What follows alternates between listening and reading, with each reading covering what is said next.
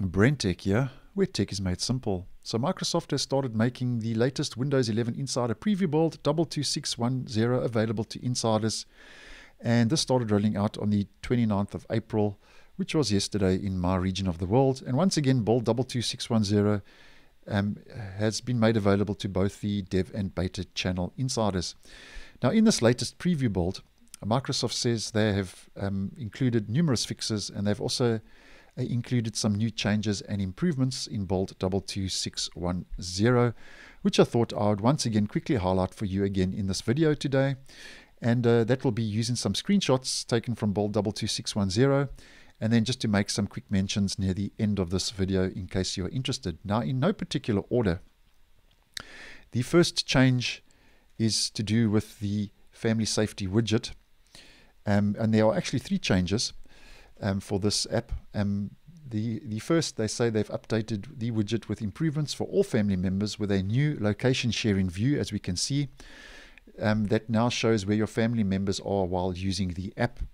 And then the second change is regarding the device usage, where they've improved the view of your screen time across apps and devices. And then the third change to the app is regarding the apps usage, where you can now view your apps usage in the family safety widget. So those are three changes that have rolled out to that app with build 22610. Now, the next screenshot is regarding the battery icon, where there are actually two changes. The one here, I'll just have to zoom in so you can see it properly in the video, is they've updated the battery icon on the lock screen to be consistent and look the same now as the battery icon in the taskbar.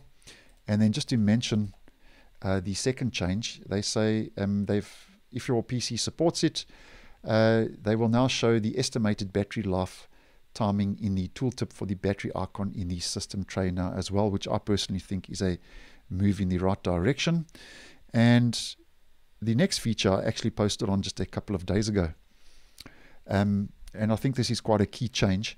They've updated the processes page in the task manager so that the colors used in the heat map, as we can see, are now based on your accent color. So as many of you know, if you head to your settings app, your personalization options, you can choose a system accent color as an example for your start menu and your taskbar.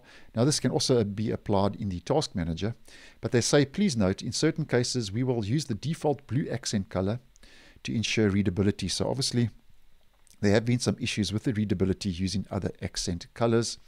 And then the last screenshot, just to view that some changes with the File Explorer, is regarding the File Explorer, where Microsoft mentioned here that they've updated icons, as we can see in the highlighted areas, for options like rename, properties, and optimize in the context menu and the command bar. So those are just some changes made to the context menu and the command bar. So that's the screenshots. Now, just to mention some other changes and improvements quickly, just in case you are interested.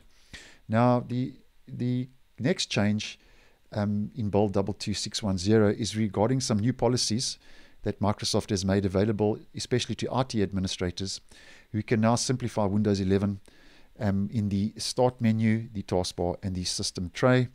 And this is with some new policies they've rolled out, and these policies can be enabled using the group policy editor.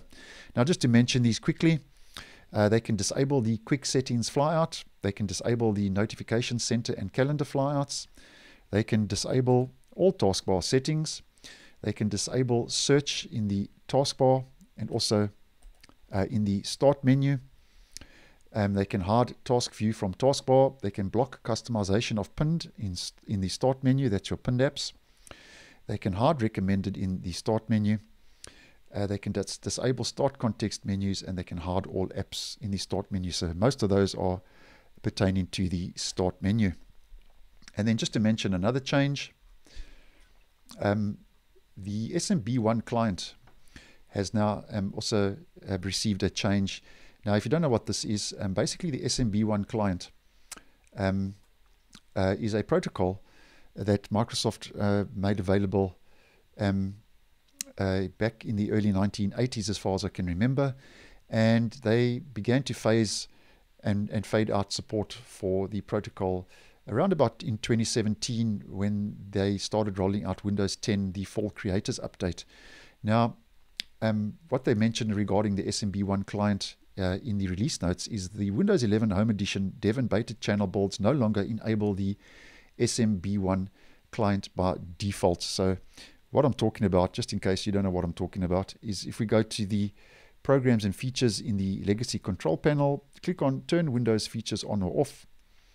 Here we have if we just extend that, the SMB1 file sharing support. So that's now what they will no longer be enabling by default in Windows 11 Home Edition now in the dev and beta channels.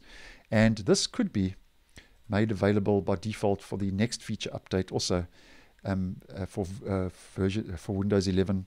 And for now, though, they say this is limited to insider builds of the operating system as mentioned. And then just to mention some other changes quickly before we get to the end of this video. The watermark that used to be in the bottom right hand corner of your desktop is no longer present in this build, and Microsoft says the watermark will return to insiders in a future build. And then as a result of feedback from insiders, they've disabled the tablet optimized taskbar feature that rolled out in insider build 22563 for now. And they say they hope to bring this feature back in the future after further refinement and testing. And something I have mentioned in previous videos, Microsoft mentions here, is that they say features we try out in the dev and beta channels may not always ship. So I have posted on that quite frequently, where the features you get in the dev and the beta channel are not always guaranteed to roll out in stable versions of the operating system. And then apparently widgets, the changes in widgets that bring more dynamic content, Microsoft says in the release notes, to your widgets board, announced with build 22563, are now rolling out to more Windows insiders.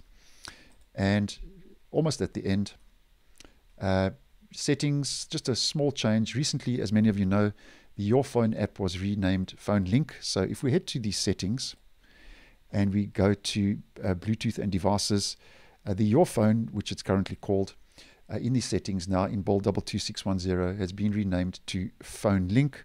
And I think that's more or less it. And then just the rest, as mentioned, there are a whole lot of fixes they've said they've rolled out, too many to mention in this video. But if you are interested, I will leave the changelog and the release notes to build 22610. I'll leave a link down below in the description box. So thanks for watching, and I will see you in the next one.